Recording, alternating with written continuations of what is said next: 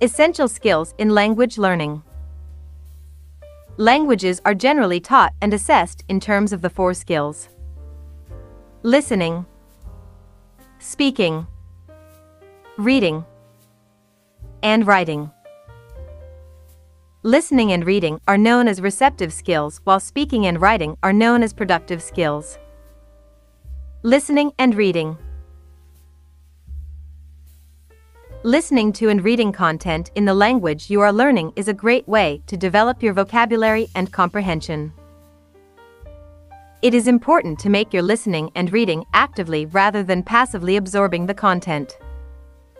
1. Choose the content wisely. Try to choose listening or reading material that interests you and will hold your attention. Whenever possible, listen to recorded content or through a streaming internet service that you can pause and rewind. This will allow you to listen multiple times or go back to sections you did not understand. For independent reading practice, choose relatively short passages to focus on. 2. Prepare before listening or reading. Knowing a bit about what you are going to listen to or read will help you better understand the material. Before you start, try to find out a bit about the context or topic. 3. Have the first pass at a text. Listen to the segment or read the piece once without stopping. Don't worry if you don't understand everything the first time. 4. Have another go. The next time you listen or read, note down or underline any unfamiliar vocabulary, and take notes on the content in your own words in the target language. You can then go back and listen or read again to try to understand things you may have missed the first time. 5. Put away the dictionary. Even after you have listened to a segment or read a piece a number of times, you will probably not understand every word.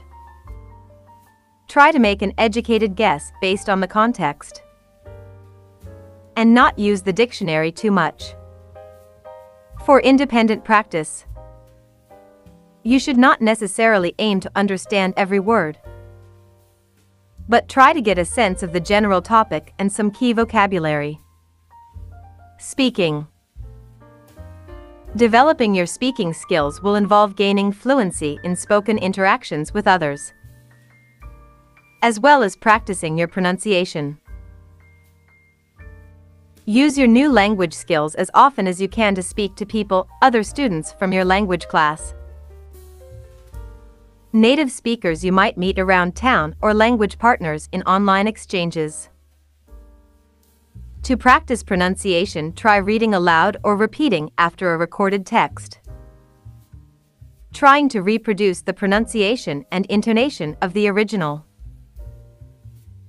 Make a recording of yourself and listen back to try to identify your own strengths and weaknesses as a speaker.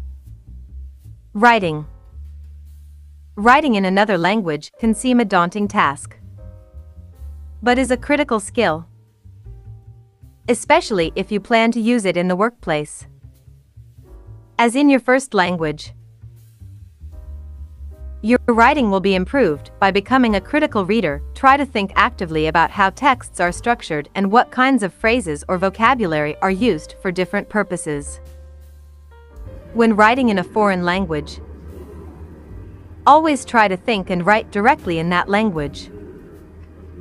Do not translate from a first draft. It is best not to use a dictionary too much in the early stages of writing. Using words in your first language is fine if it helps you get a draft written more quickly. You shouldn't expect to write everything correctly the first time, but write and rewrite as much as necessary. Finally, try to get constructive feedback from others on how you can improve.